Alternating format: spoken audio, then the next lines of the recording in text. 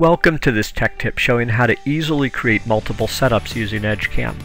For this application, we're going to focus on how to create secondary milling setups after the turning setups are complete. In the simulation shown on the screen, the first and second turning operations are complete. If we cut the part away, we can see the net effect of the stock after those setups. We're going to pick up from this point to add on the setup for the secondary milling. The process begins by thinking about the work coordinate system, or CPL, that we need for our milling setup. The intent is to hold the part in a chuck in the milling machine so that we can cut the pockets and scallops on this part. We'll begin by choosing the axial CPL, that's a mill-based CPL for turning, and we'll create a new CPL dynamically. We'll assign the name and then assign the origin point.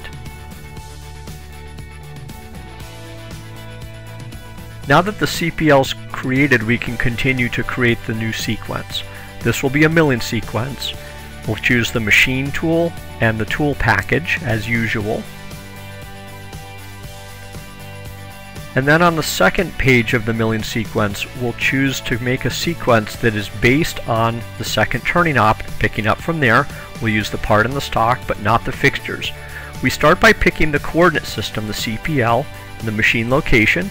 Then in a final summary screen, we can give this setup a unique name that helps us identify what it's for. And at this point, the second setup is started. If I turn on the display of the machine tool and fixturing, notice that initially the part is put directly at the center of the machine bed. Not to worry, what we're going to do here is we're going to add on our fixture. I want to use a chuck with jaws, so I'll choose the chuck to use.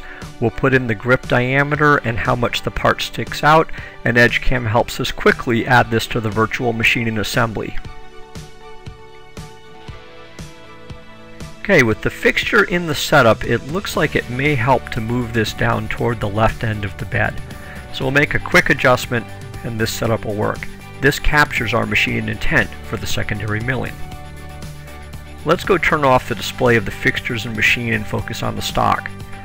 Notice that EdgeCam's easy secondary milling setup has also picked up what the stock looks like at this point of the process and allows us to carry forward and use this intelligently for the rest of our machining. We'd continue with finding features and building toolpath at this point. Let's go and look at a finished part where we can see the features are created, as well as the toolpath for the secondary mill setup that follows the previous two turning ones. EdgeCam simulation prediction shows us how this milling setup will work. We see an accurate preview of the stock from the previous turning, and we can even look at high levels of detail, such as whether the tool is moving to a point low enough below the bottom end of the pocket to completely move through the fillet radius that's been from the previous turning. This provides a high level of process security, and we can see that this mill setup will in fact work.